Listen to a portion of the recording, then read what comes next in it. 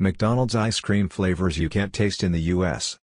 With their famous golden French fries and mouth-watering Big Macs, McDonald's may seem like it has it all, but when it comes to cool summer treats, it turns out that there are a handful of ice cream flavors not available in the United States. The dog days of summer are here, and those heading to the Golden Arches for a cool summery treat may be disappointed when they discover that their only ice cream flavor option is vanilla.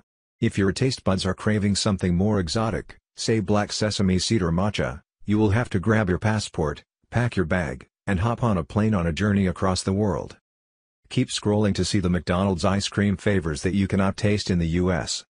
Customers visiting select Golden Arches locations in Hong Kong can sink their teeth into the sweet lilac treat that is the sweet potato-flavored ice cream. Made from purple sweet potatoes, giving the specialty ice cream its infamous namesake color, the ice cream is swirled atop an Oreo waffle cone. Pack your bags and head to Malaysia or Singapore if you want to try lychee ice cream, a cool perfect for summer treat that gets its name from the fruit it is made from.